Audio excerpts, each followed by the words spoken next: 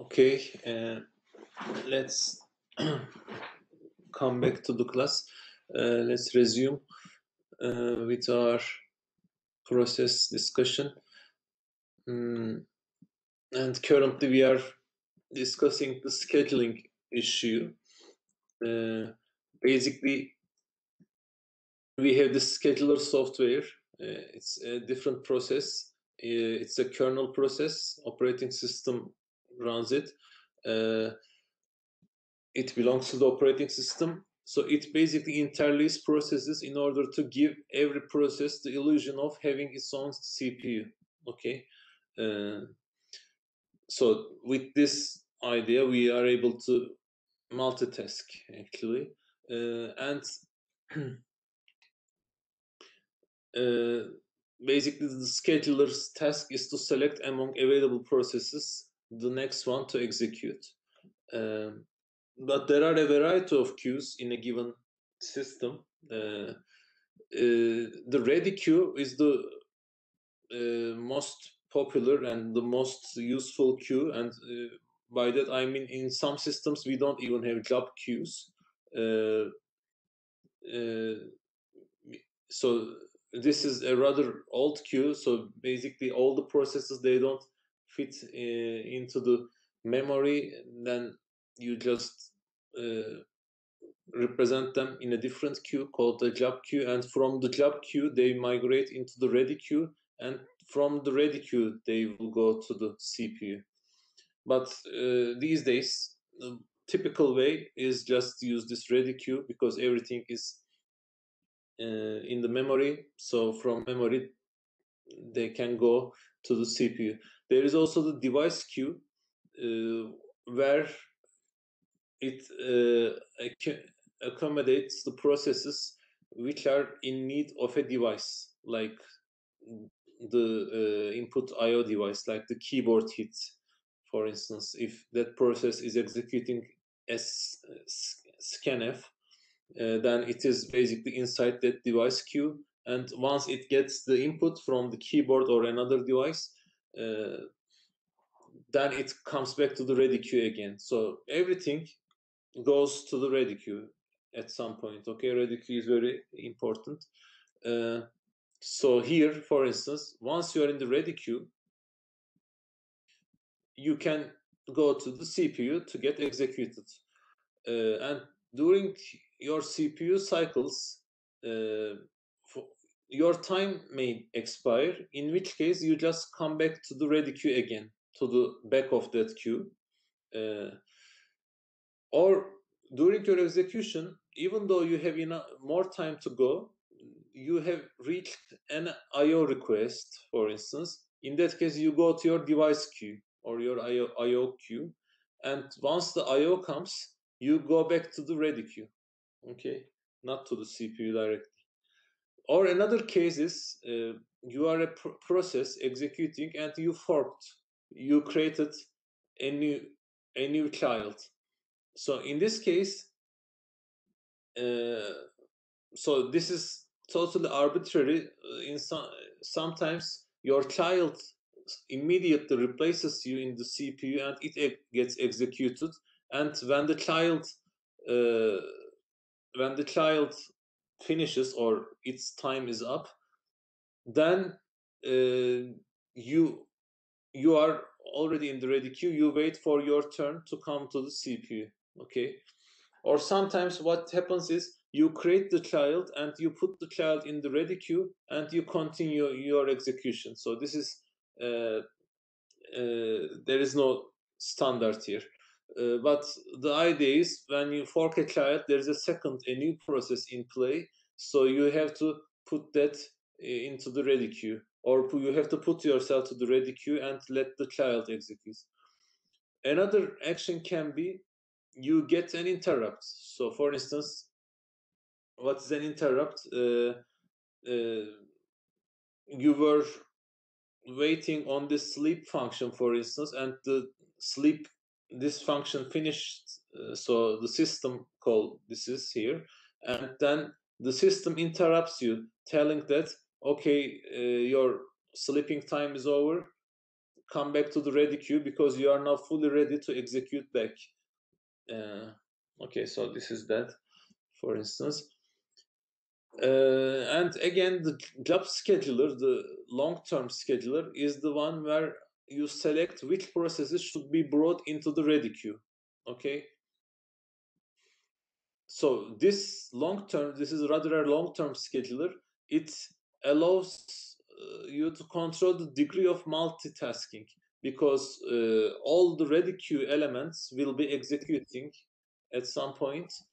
That's why, and the size of the ready queue is decided by this long-term scheduler. Yes, is there a question? No, I guess okay. And then we have this short-term scheduler, also known as the CPU scheduler, which selects which process should be executed next. Sometimes this is the only scheduler in a system, as I mentioned before.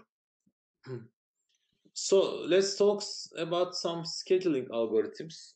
Here is an unfair and non-preemptive algorithm for you. Unfair means, as the name implies, this is not fair to some processes.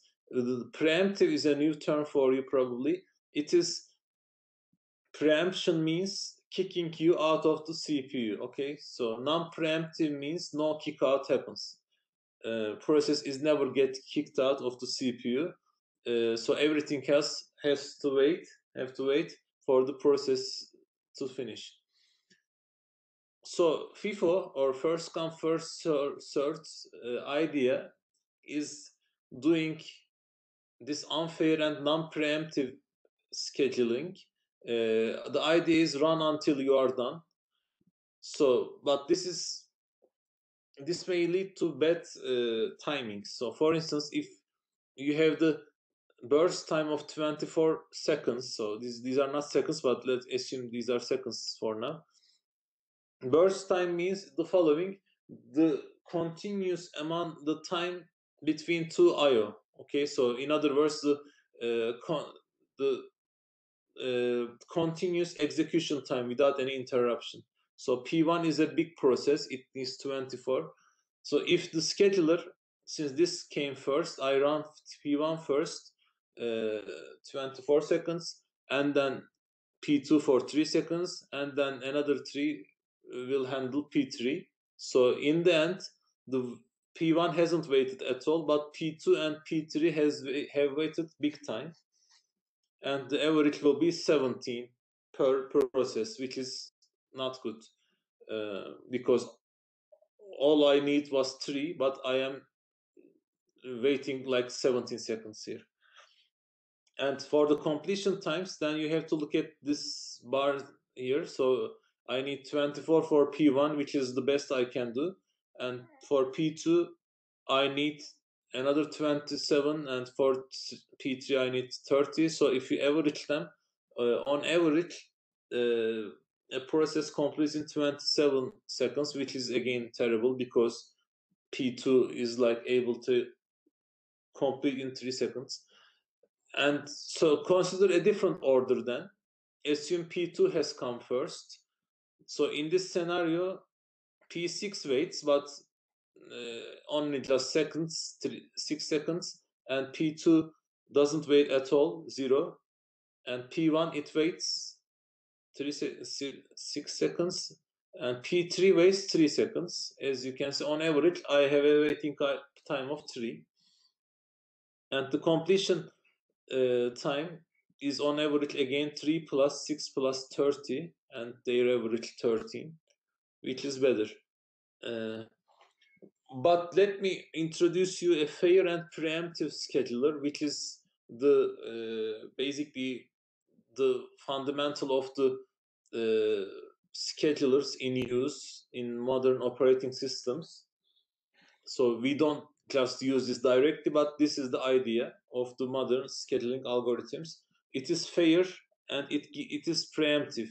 So preemptive means you have some time amount called quantum, and when you hit the quantum, you get kicked out of the CPU. You are preempted. So this is like milliseconds, around milliseconds. So let's first comment on this value. Basically, if I keep quantum infinity, like a very big interval, then this algorithm reduces to the first come first serve, because I am basically doing run until done in that scenario, which is not good, because I have seen that first come first served isn't a very good algorithm. And also, if I keep this value very small, then it means that I will be making a lot of context switches, which come with this overhead, the saving stuff to PCB, loading new stuff from PCB. So we have a lot of idle action there. And if I keep quantum low, then I will have a lot of context switch overhead in total. So you have to find a good cut here. And preferably you have to do this adaptively. So maybe you should be able to change this value during the execution of your system. So in this example, however, let's stick with the fixed value of 20 and assume I need 53 seconds for P1. So I start with P1, but after 20, I kick it out of the CPU. So I have 33 left for P1. So if you look at the orange boxes here, I have one session of 20 seconds and another session of 13 seconds, which in the end completes my 53 seconds of action.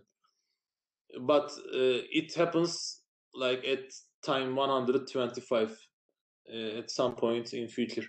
So after second 20, I welcome the next process, which is P2. I am allowed to run 20 seconds, but P2 is already a small process. It just needs 8. So at time 28, I just leave the CPU because I am now in this terminated state. Okay, so from here I just came to the terminated state for P2.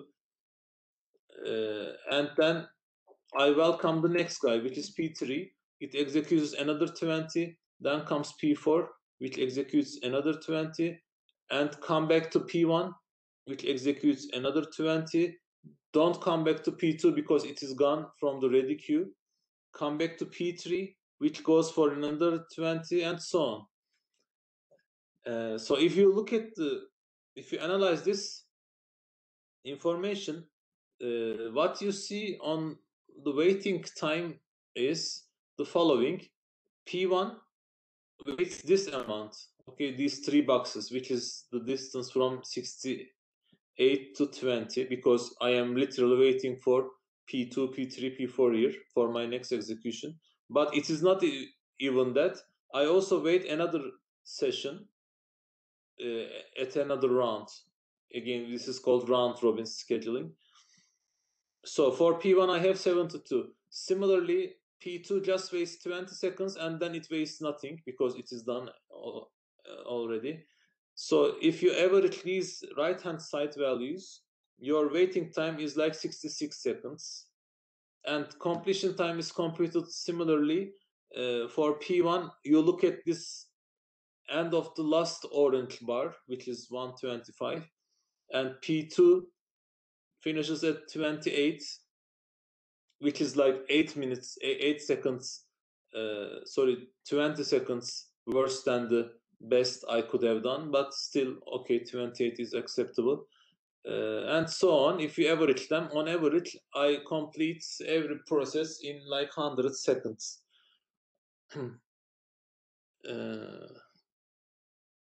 There is another scheduling idea, which is called shortest job next.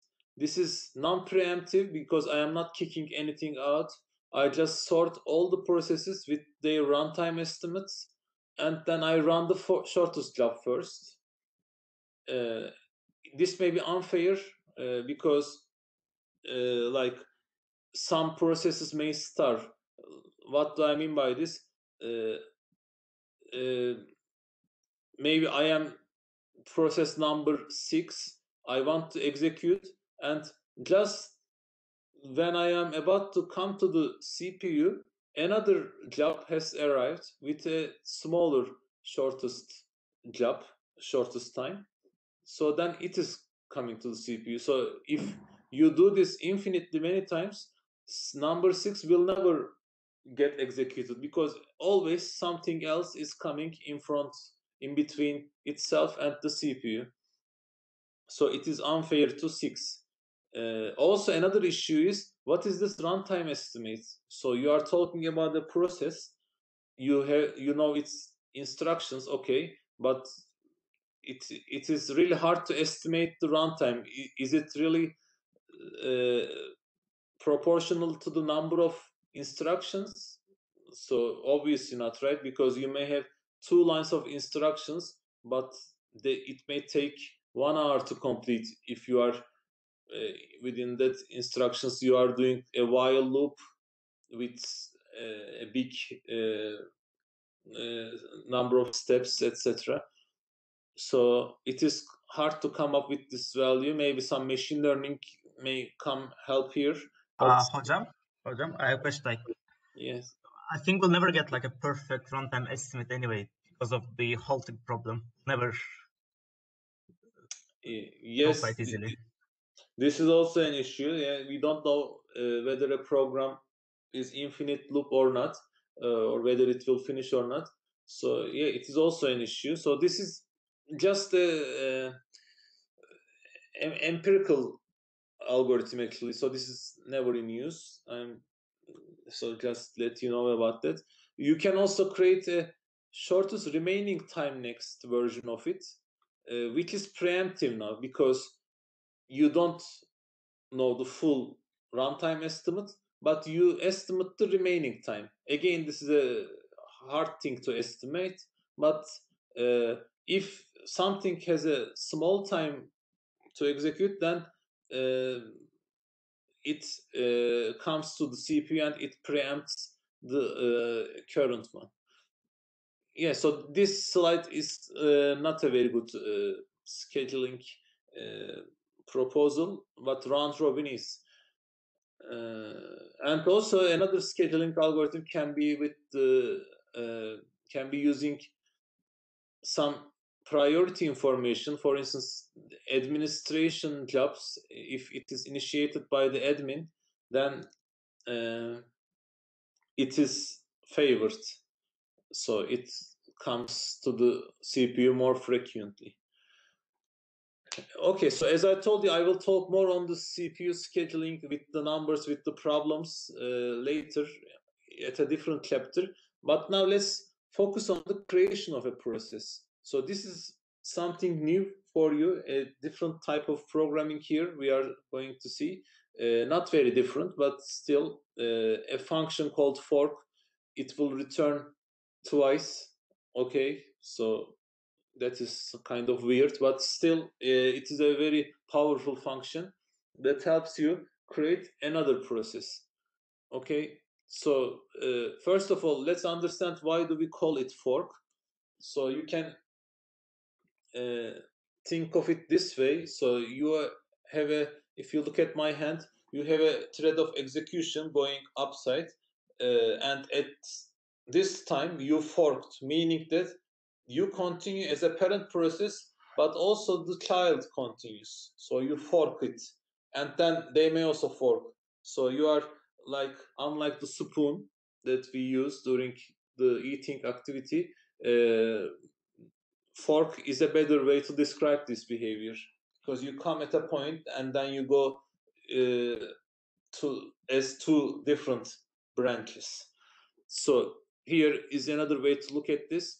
I am at this process whose ID is 5, okay, and it calls a fork. So what fork does is it copies the parent with its own address space. So it gets a different memory. Okay, so it obtains a different memory. So you increase your memory usage, and the content of this memory is the copy of the content of your parent's memory. So by content, I mean obviously the variables and their values. So initially A is 2, B is 1. after the fork, we have so child have access to the same set of variables a and b, and so does parent, and their initial values are the same, 2 and 1, 2 and 1. But since these are different copies, when parent updates a into 4, this a in the child will still be 2. Okay, so stuff like that. It will be clear as we do some uh, examples on this. And Hocam, yes, what it means, it returns twice. Okay, it returns value to the caller, which is the parent. It gets to the process ID of the child process. Okay, but it also returns to the child process. What it means? it means that so the operating system gives control, creates a new process, and that process receives the number 0, okay, as the return value from here, and that way you separate this process from the other. So if you look at this picture, for instance, the process ID of this is 5. Once the fork is executed, so this guy gets the ID of 7, and it may use it or not use it. It depends on the parent. But this guy, it gets the ID of 0. So I will just code this up for you because it will be much simpler to trace this. So I will just come there in a second. Actually, in this second, after I give you the motivation. So why do we fork at all? So fork is basically some processes being generated from the parent process. Okay, so for instance, you have this shell or terminal in your Ubuntu or Windows. In Windows, we call it command prompt. So you fork. So shell is a process. It's a set of instructions, and it forks different processes, and it puts them into the background or something. But after all, it forks different processes you invoke from the command line. Or another example, you are running Google Chrome, which is a process, and when you open a separate tab, it is basically a different process. So it inherits some of the common data like the file, menu bar, etc. But it is a totally different process. So if some tab is trapped, like it crashes or something, the other tabs aren't affected at all. And similarly, your word processor, okay, you are typing something, and at some point you wanted to print a document, so you hit Control P, for instance.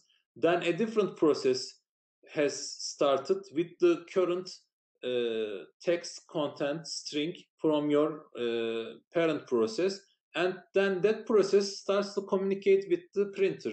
But the parent process doesn't really care about the printer. It just continues with the typing and undoing or making things italic or bold, whatever. Similarly, in the Unix systems, we have this init process, which you see here on my screenshot. It is executed first, and then this init process, it creates 1, 2, 3, 4, 5, 6, 7, 8 other processes, and then this may create other process as well. So, but the point is, this init has forked into some different ways. Without the forking, you could run only the init process, but then it couldn't go further. So in other words, you wouldn't be able to run other processes, which sucks. And also a different example can be about virus program coding. So what those people do is the following. Your software, your virus software, forks new processes, okay? And these processes are annoying. They are drawing weird stuff to the screen. They are playing some noises. So they are totally independent processes. And if the user obeys you, like to the parent process, then parent process, as a reward to the user, can kill some of those annoying child processes as a reward. Okay, so this comes handy in your virus software as well. So let's do talk more about forking mechanism in Unix. So fork is a system call. Okay, it creates a new process. This creates an exact duplicate of the parent process. So here, for instance, I am process 4109. I am running, and I call fork. So what happens is this child is created 4110, and it goes to the end of the ready queue. Okay, so to the end here. Ready queue already had other processes like 4277, 4391, and now I have a third process, which is the child of 4109. It is waiting to be executed. But at a given time, only one thing is being executed, which is, in this example, 41 continues its execution. But the thing you notice is, although this is a different memory space than the original parent, the initial content is the same. So all the variables have a copy here, and they have their own future ahead of them. So here, for instance, we have two separate address spaces, okay, but they don't interrelate. So one update you do in one space doesn't update the other space unless you do some inter-process communication, which we will see later. Buralar So karlı now bayağı. let's Buraya bile gelmedik yani. do Aynen. some process related Unix commands, like get familiar with them to see what is going on. So PS3, so maybe I should just run them here, and that way you will maybe even pay more attention. So I will open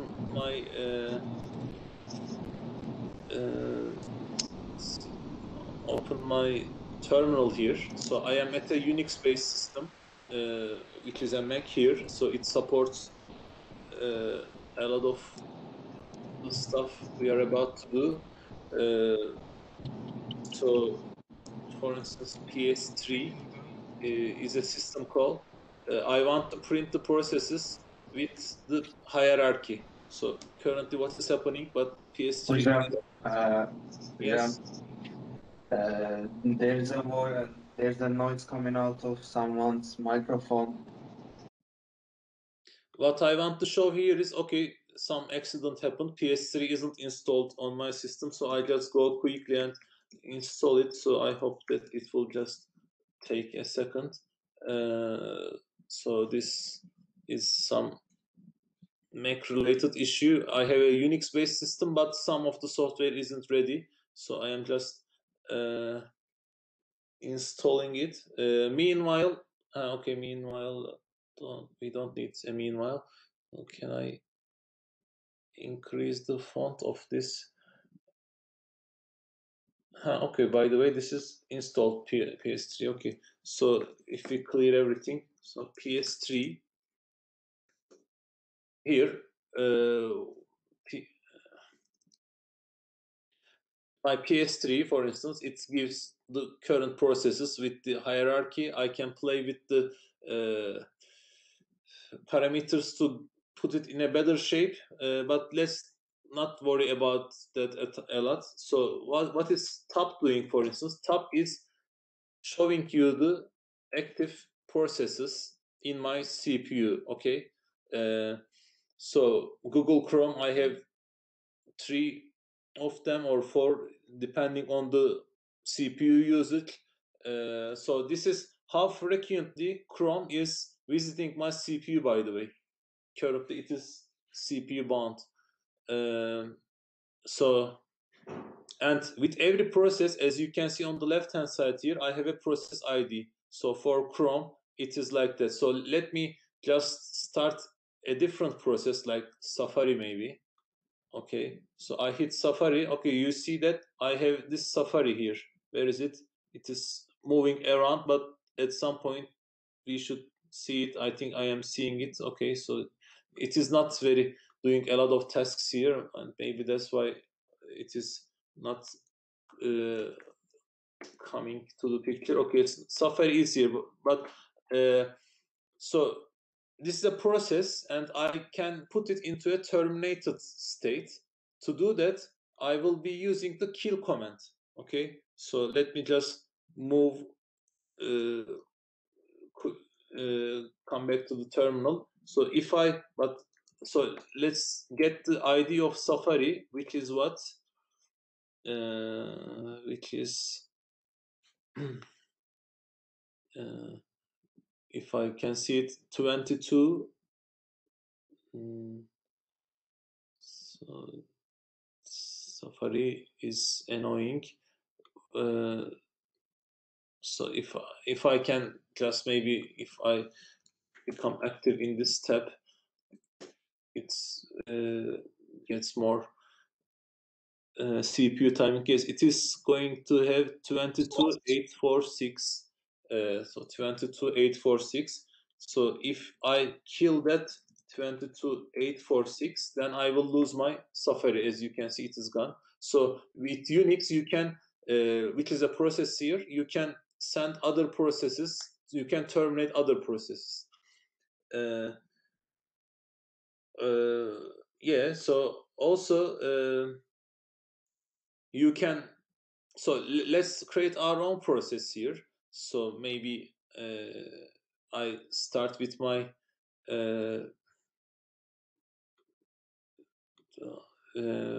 with, so different stuff is here, but so a very simple process would be the printf hello stuff, and this process will be a C code. So if I proc1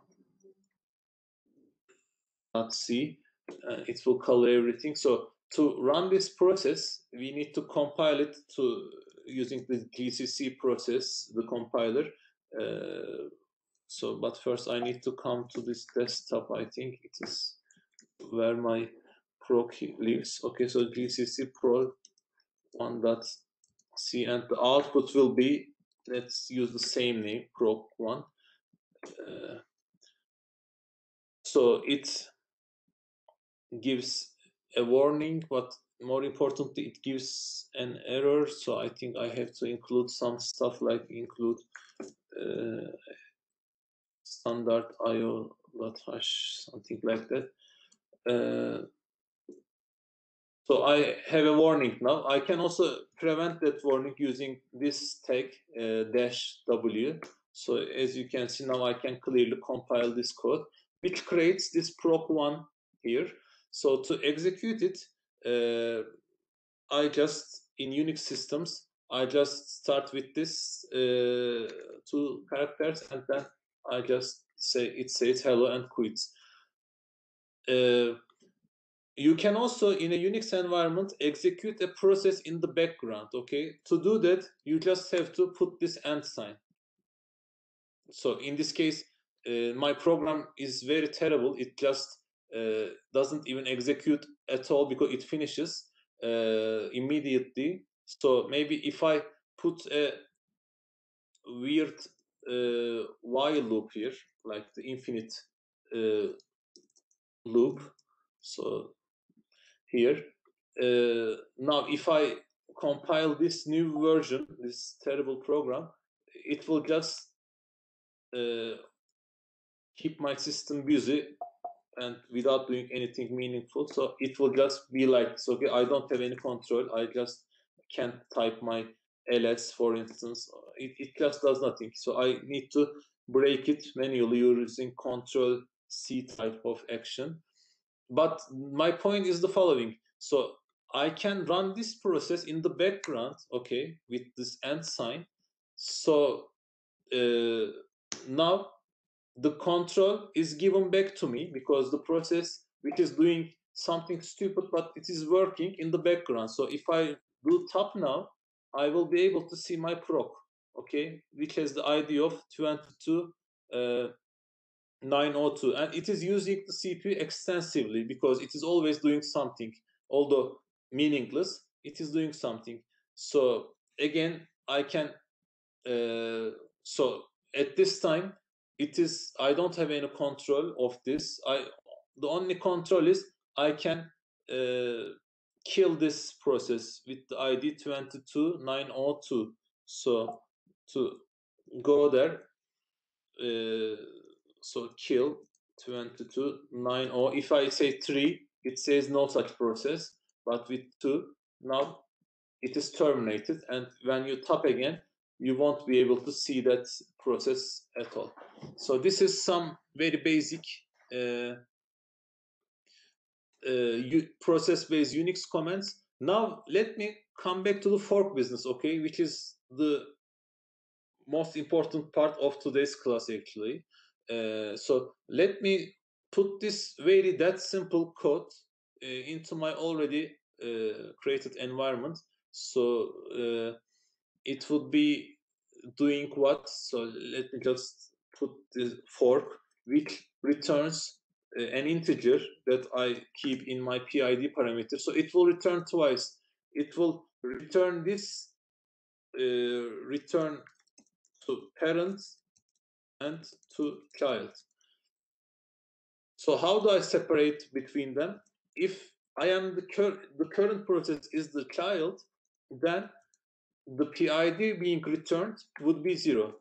Then I can say hi from child or something. Yes, hi from child. And let me also do more here. Put my process ID is what? I can't just say PID because it is my parents. You use this get PID function, okay? It will get. Can you increase the text size? Can I please what? Increase the text size. Okay, the size. Okay, so let me find it. Does anyone know how to do it on Sublime? Or I Hocam, try doing a control and mouse wheel up. Maybe it'll work. control, but the problem is I am not using a mouse here. I have a trackpad, so I need Fingers up, Maybe hocam. control plus hocam. plus. I tried that, but it isn't working. Control Shift, no, because this is my plus, right? Where is my plus? Okay, and okay, yeah, Control plus is nice, and this is minus. Okay, so I will print my ID. And by the way, please follow me here with all your attention, because in your programming assignment, you will be implementing fork-based stuff. So you need to understand every step I take here. And so let me, by the way, just close this weird process. Hocam, one like little detail. Yeah. It says a PID 0, but that's PID 0 of the child. It's from the perspective of the parent. So the parent will get the ID of the child. So currently so the same. So after this part,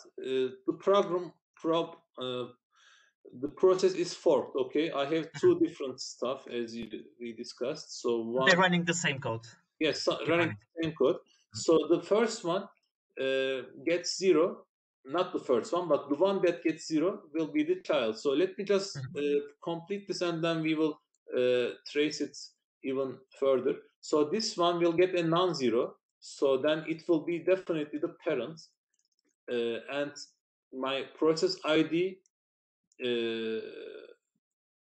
is this, and my process ID is this, and child's ID is aşağı gitmiyor. Okay, child's ID is another thing. ID is like it will be PID. And then it is the end of this complicated program. So let's go over this, and I think I need to make some includes here, but still let's try.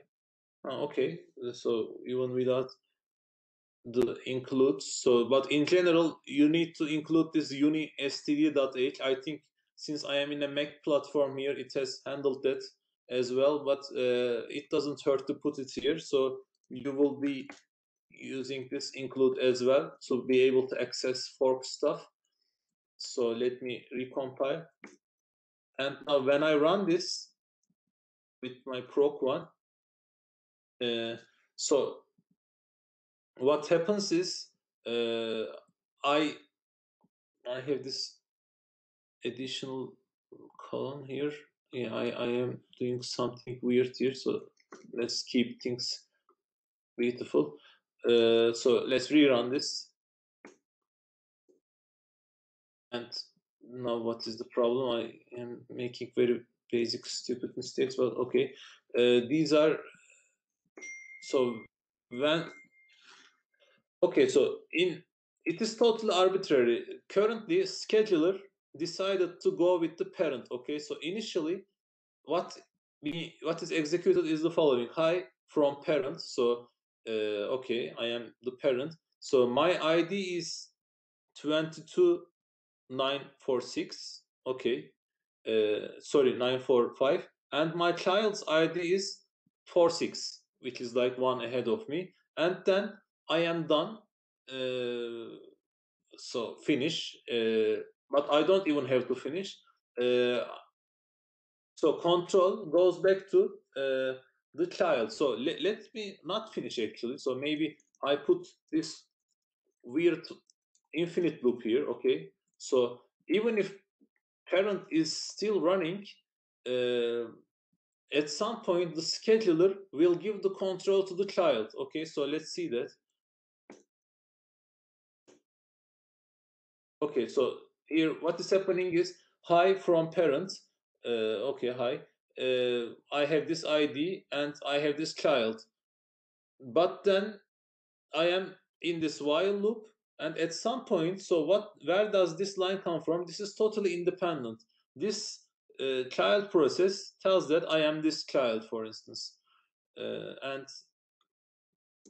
so the program, since I haven't executed this in the background, after the child, it comes back to the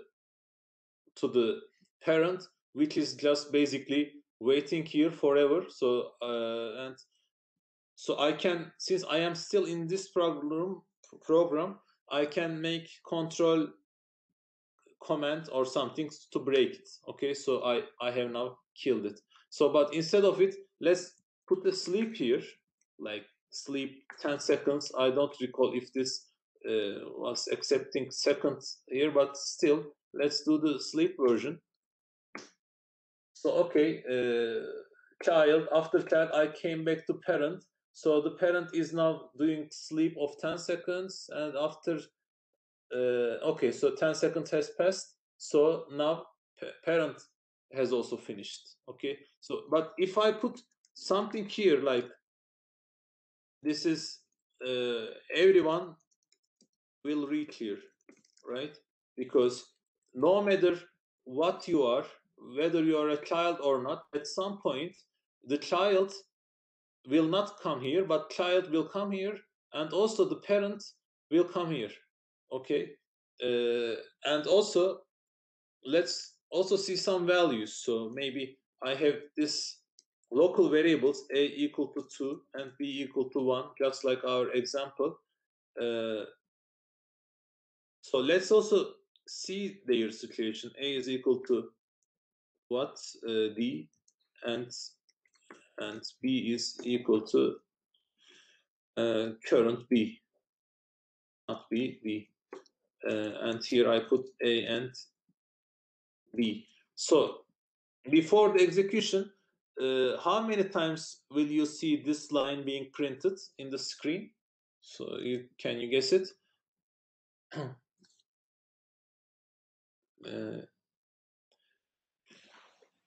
Yes, maybe like you are following me, right? I am talking here, but Hocam will run it. So yeah, so this will run twice because child will hit here and parent will hit here. So let me run this real quick, clear the environment. Proc1.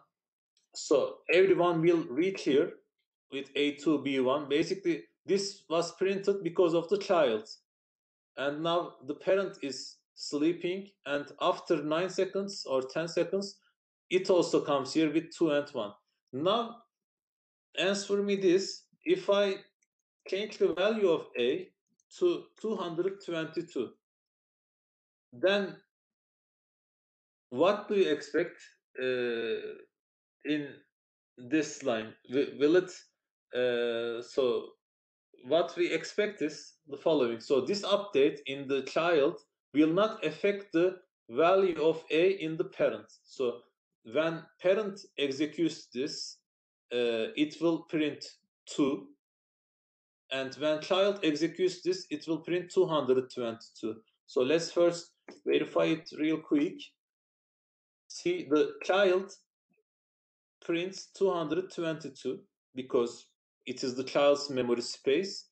And once the lazy parent wakes up from its sleep, it will print not 222 but just 2. Okay, so this is an important difference. So of something I have talked about here. Okay, the updates in the child doesn't affect parent and vice versa. Okay, so let's go even further with better and more interesting fork actions. So let me not do any break or something here because we are already in this fun coding environment. Okay, so no more boring lecturing stuff. Now we will go practical, so you will get more out of this session, I believe. That's why let's continue without any break. And what I want to show is what. So I was here, I guess. So let's first visit this site where I have found some interesting examples already. So let's go over them, and then I will even show you this more interesting example. So maybe I should start with this one. So this example here is okay. So this is the course website, by the way, again. So this is, in my opinion, one of the best fork examples that gives you the idea very clearly, because here I am making more than one forks. Okay, in particular I will be making 3 forks. So let's see the behavior of the execution here. So this is important for you to understand. So what this guy does is initially the program has this 3 variables x, y, z. hocam, sorry, Tincer, can you make it bigger?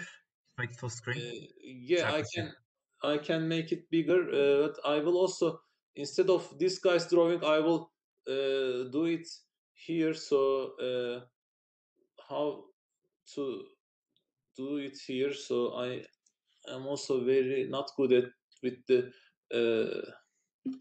Mac image processing stuff. So if I get this and then if I delete everything here, and will I be able to run something, put something here? So this is where is the pen in this weird environment? Okay. Yeah, so this is working at least. Good. So what we have here is I have this variables x equal to, so this is my thread of execution. Okay, let me write this from here. So I am going here, this is my process, and I have x equal to 5 and y equal to 2 and z equal to 30 for some reason. So at this point, I do a fork, okay? So here, I will do a fork. So let this guy also continue here in the background.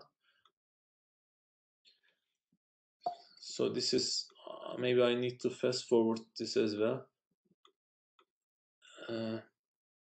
So when it forks, be careful, the x is updated. So just to give even a better example. So this is x. So when I fork here, so let me put a little dot here. The parent process continues execution with x equal to, so parent will get the ID of the child, right? So let the child get the ID of hundreds. Okay, this is arbitrary, and I write this 100 to my x location. So my 5 has become 100 now, and my 2 is also 2, and I have a 30 here. So this is my parent process. But meanwhile, there is also this fork happened, right? So at this time, the child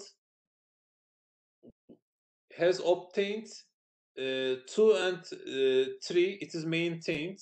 This is its y values, 2 and 30, sorry. And now be careful, for the x part of the child, I will put number 0. Okay, so is this clear?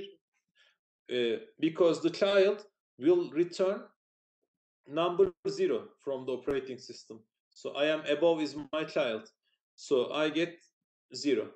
And maybe I should even put it way above, because I will do a lot of things as well. So let's put it a little bit above is enough. Okay, so here again, x of the child is 2, 0, and y is not updated and z is not updated. So I have this situation. Now I have handled this fork.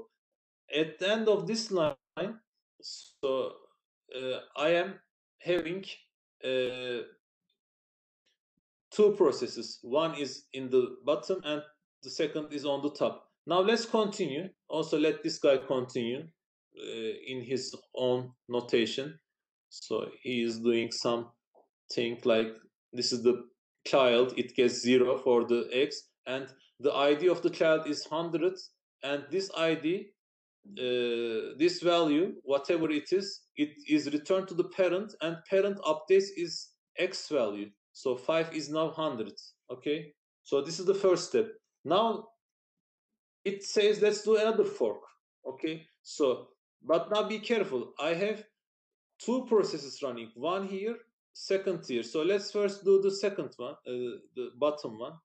So I am going here, and so this creates a different process. Okay, so this process, let the ID of this child be 200. Okay, so that 200 I write to my y value. So in my parent process, this is the 200. Okay, and I didn't touch my x value, which is 100, and I haven't touched my z value, which is 30. And what happens to my child? by the way. So this fork creates the second guy here. So the x of this guy is the x of this guy, which is 100. So let me just write it horizontally, 100. And what is the y of the child? Child gets a value of 0, and it is assigned to its y section. And what is the z of this child? It is just the z of the parent, which was above 30. Okay, so far so good, hopefully. But I am not done here. So this is the fork handling this process, 1, 2. But be careful, I already had another process up and running. So this guy should also fork once here, and the second will be above. So for this guy, I am now using 0 to 30 triplet. So for the parent, okay, the parent will get the ID of the child. So let's use the child ID of 300. Okay, this is the third child. So I will put the 300 as my y value. So this 2 is updated, and I didn't touch my x value, which is 0, and I didn't touch my z value, which was 30. Okay, so this is the parent process. And now, how about the child side of this fork? So x isn't updated, and y equal to 0, right? Because since I am the child, I get the value of 0. So I have a 0 here, and I am, for the z part, I am just inheriting the 30 here. So I have 0, 0, 30. Okay, so at this time now, I am printing something. So what I am going to print? So I have, how many processes will hit this if statement? 1, 2, 3, 4. Okay, so be careful, not 2 but 4. So how many type 1 will I print? So currently the triplets are 0, 0, 30, 0, 330, 100, 0, 30, and and 100, 230. So if x isn't 0, which is the case on these two guys, they will print type 1. So I will see 2 type 1 in the screen. And then if y isn't 0, which is the case for this process and for this process, so I will see 2 type 2s again. So let this guy go in his own notation.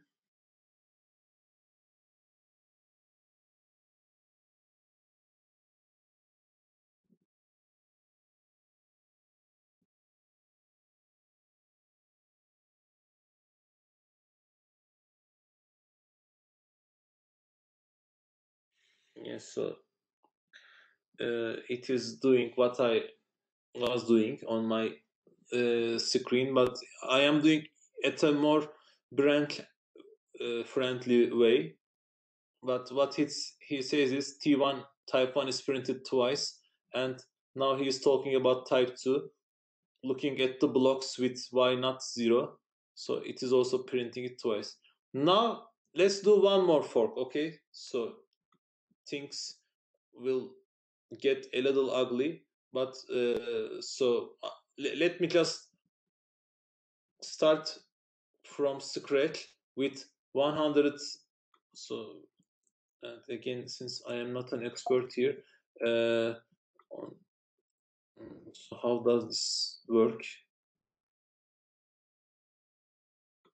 Okay, so I have this thread with 100 00, okay, 0030. So I am rewriting, and then I will delete this thing. So 0030.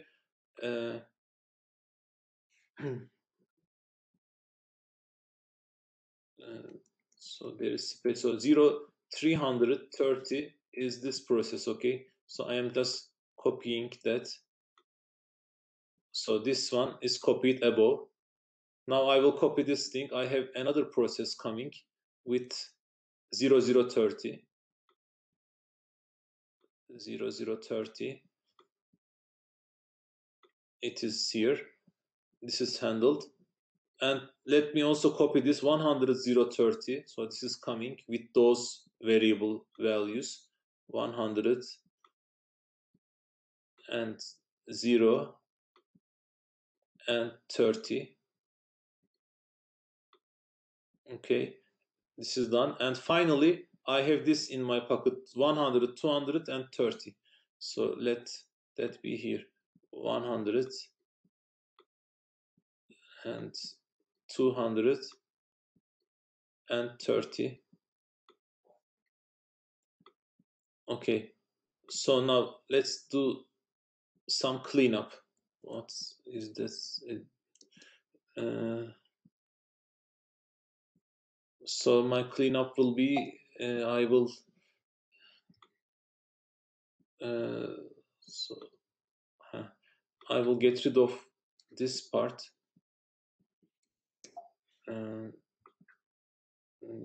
Why isn't this?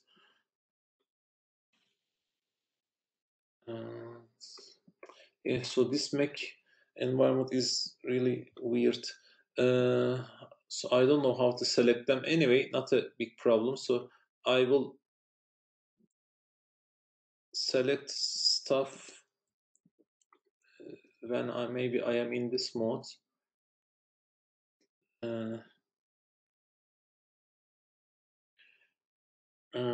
So let's just okay. I will continue from above. You don't have to see below. So maybe I can make the screen bigger and get rid of the content below here. Okay. So what we will do from now on is the following. I will continue my execution with fork. So I have 4 processes in my hand, and each of them will fork. So eventually I will have how many processes? I will have 8 processes, right? Because each one will have 2 ways. So for 0030, when I fork here, be careful. I will update the value of the z variable. So I will always attack the third variable here. So this guy, when I fork it, let's do it at this point. I am the parent now, okay? The parent will get the child ID. So let's use the child ID of 400, which goes to my Z section, as I am the parent, and 00 is just maintained. Okay, so this is the parent. Hocam, don't you Yes. need to start from the bottom because it was the top parent. Like it will serve first. Okay, let's do it that way. But notice that this is totally arbitrary because I am a scheduler now. I can give the execution to any of them, right? So, but let's stick with this guy. Okay. So I am here, going here. So I forked here, and so as the parent, I will get my children's ID and put it to my Z section. So my children has the ID of 400. Okay, so I put it to my Z section, and I maintain my Y and X sections, which are 200 and 100 respectively. Okay, so this is that. But I am not over for this thread because it also creates a child. Remember, fork returns twice. So here, for the child, fork returns 0, and I put that 0 to the Z of the child. So the child doesn't have 30, but have 0 now. Okay, 0. And the others are just inherited, 200 and 100. Okay, so this is the 2 processes going on. So let me also extend this line. So maybe they will later do more action. Actually, they will do some action here, but let's go there later. So now come back to this process. Okay, again, you can come back to any of them because scheduler will give some of these processes permission to run. So let's go in order though to keep things more simple. So I am here, this forks. So when I fork here, I am the parent, right? So I will put the child ID to my Z section. So I will update this 30. Let the next child ID be 500. Okay. So I am going consistently. So this is the parent, Z of the parent. And then comes the Y of the parent. And then comes the X of the parent, which are not updated at all. And again, this parent is continuing its journey using these parameters, okay? 100, 0, 500. But due to this fork, the blue dot here, I have generated a different process called the child of this process.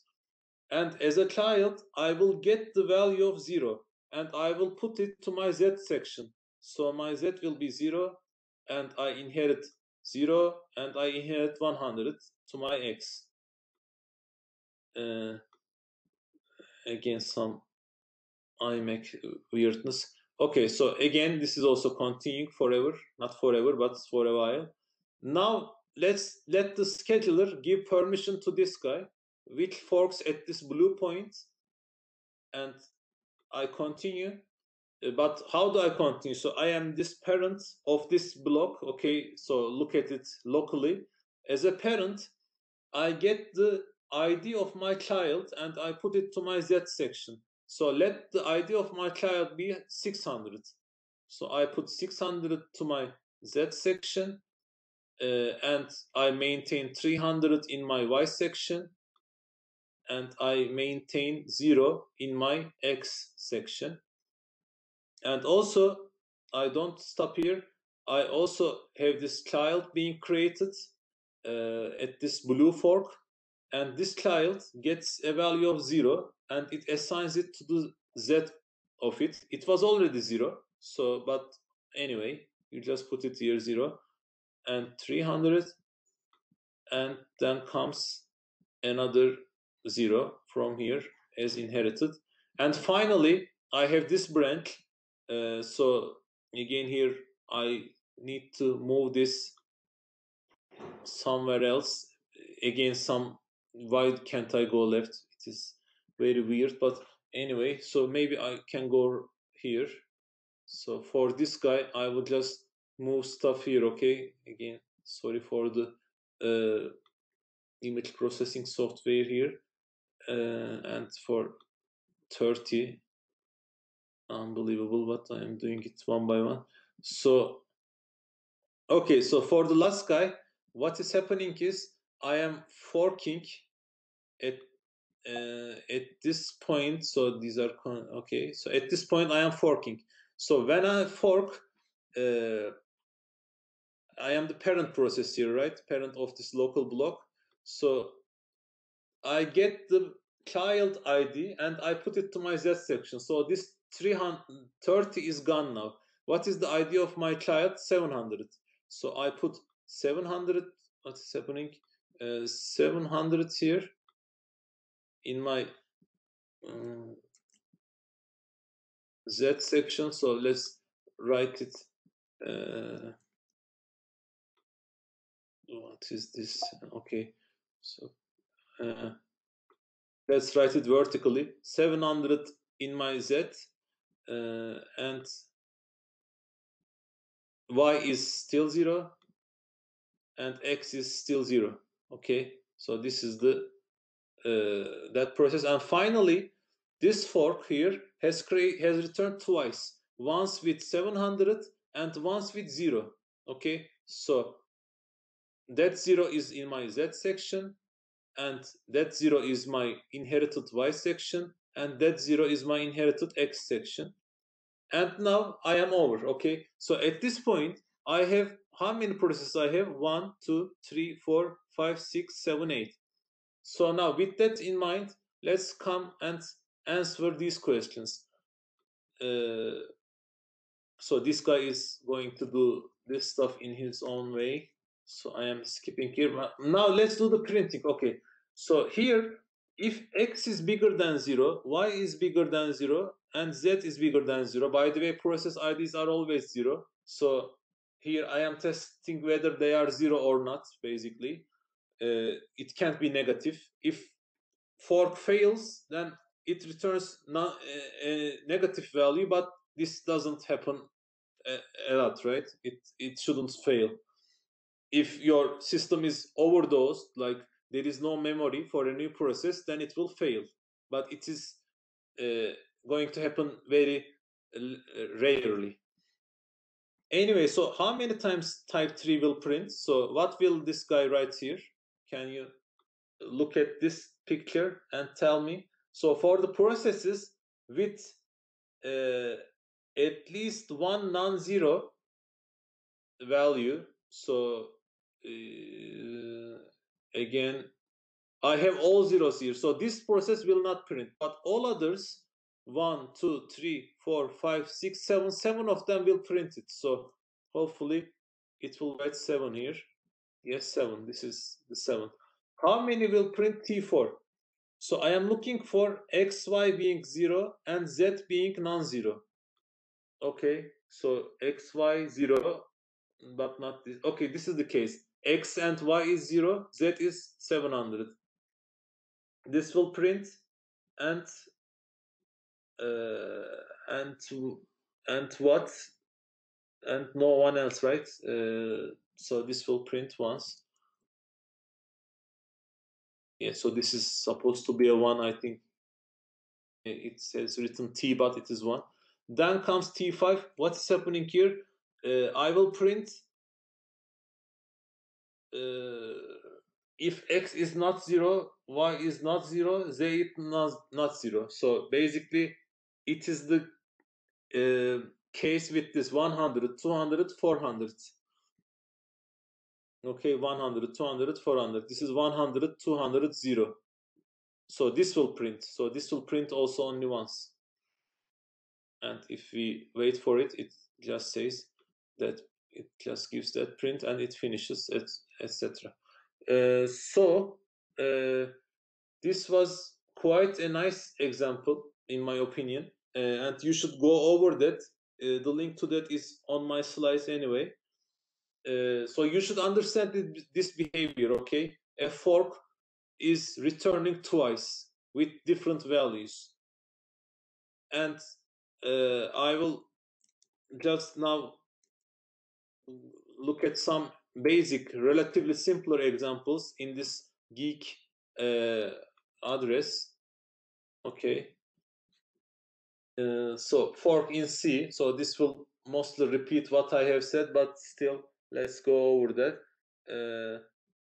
Operating system, blah, blah, creates two processes. Okay, so let's go over the examples. So predict the output of the following. So this is not even a problem for you at this point, hopefully, but still, I have created two processes. They are running the same program, but they return 0 and non-zero, but I don't even keep those values. So it will just print to hello.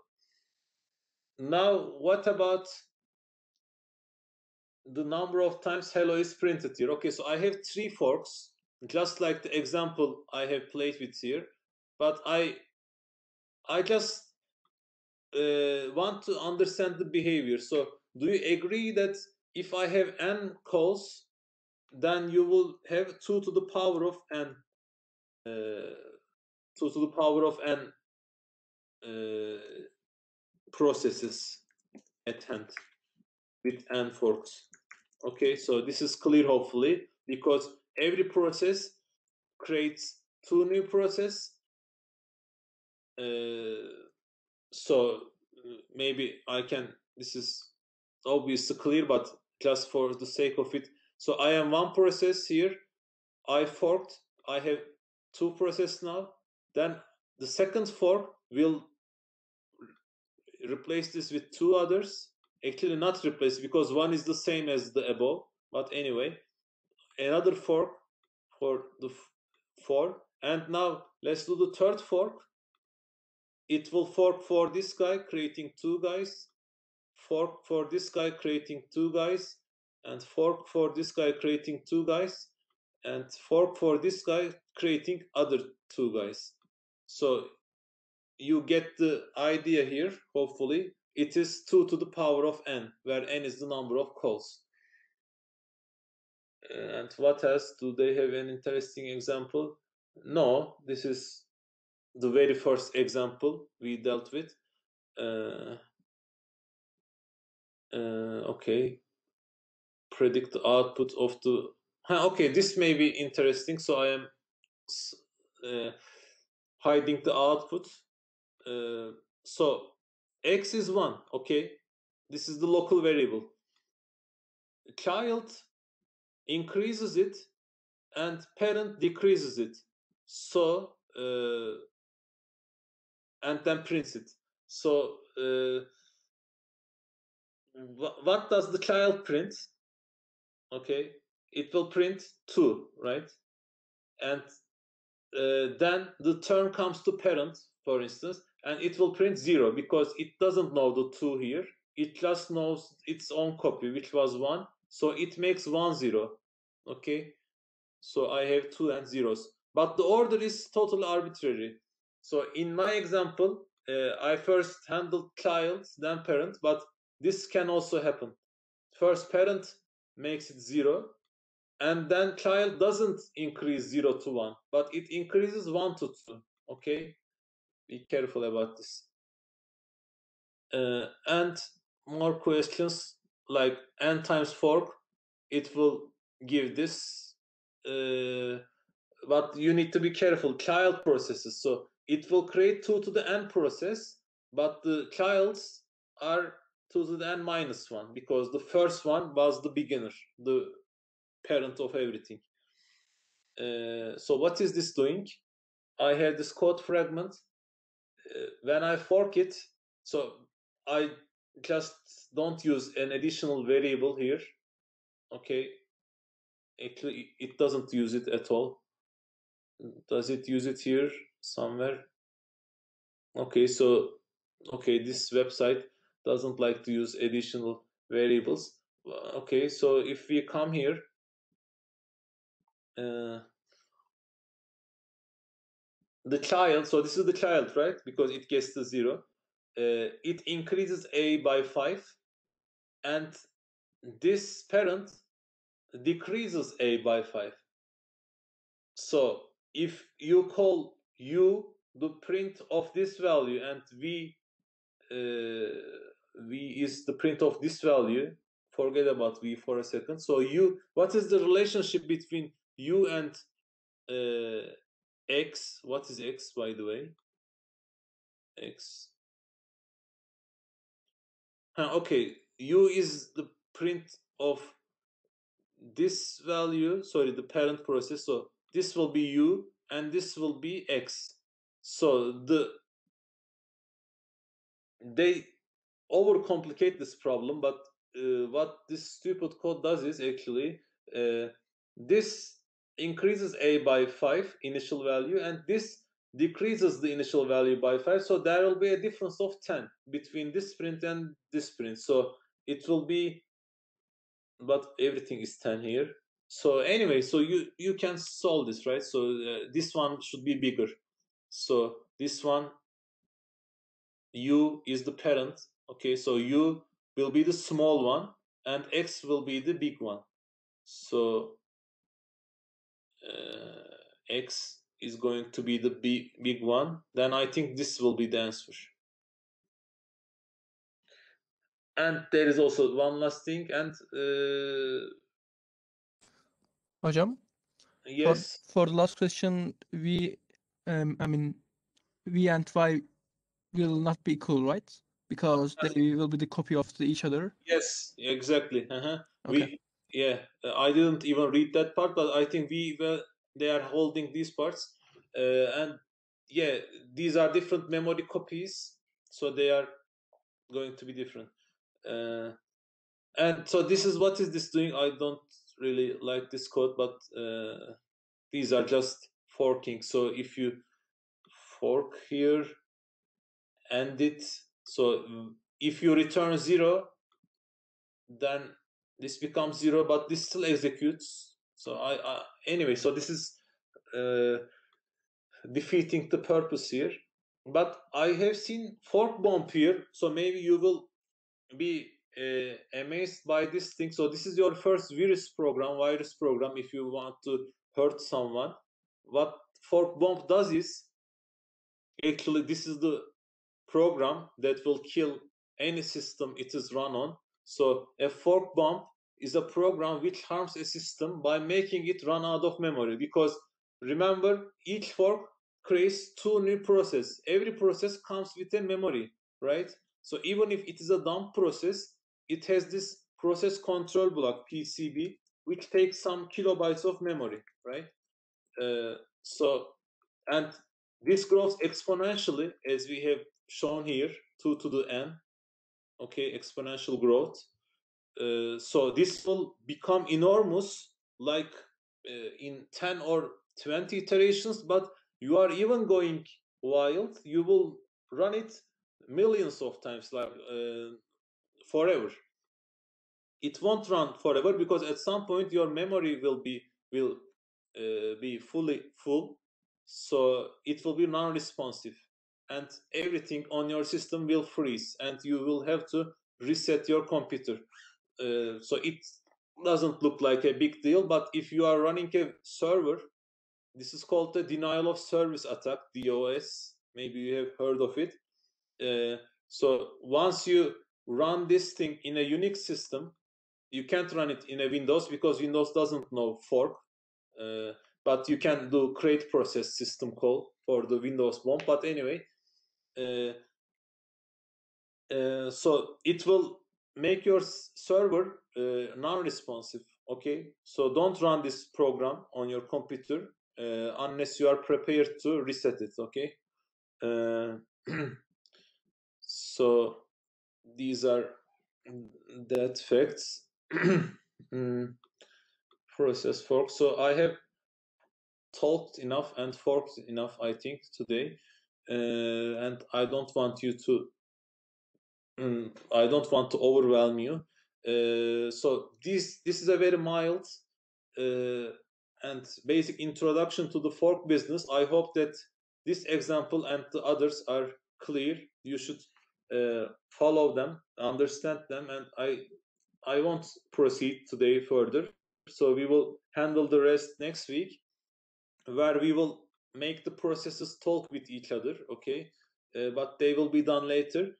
Currently, what you need to do is, I have told you to install Ubuntu, right? Either use a virtual machine like VirtualBox or VMware player, or you can, if you have a Mac like I do, you can just run your programs compiled, because GCC also already compiles fork business for you, or you can still be in your Windows and install a Unix terminal software. So there are many ways, but I have to ensure that you do some of them at least. So that's why I want you to do this. So this won't be graded, but it will be like considered as an attendance. Get a screenshot of your output in your system on your laptop, where you do the following.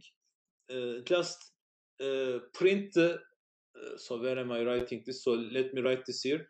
Your task is like this, so I will put this somewhere else as well, like post it, email it. But the very basic idea can be get number n from the user, and then let the parent process print 1 to n over 2, and let the child process print the remaining. What is the remaining? N over 2 plus 1 to n. Okay, so just do this. You will observe weird behaviors, maybe don't panic, don't worry. I just want you to see what is going to happen. Okay, tell the parent to print stuff from 1 to n over 2, and tell the child to print stuff from n over 2 plus 1 to n. Okay, and just do this, like, and send that to Eugene, our TA, and from there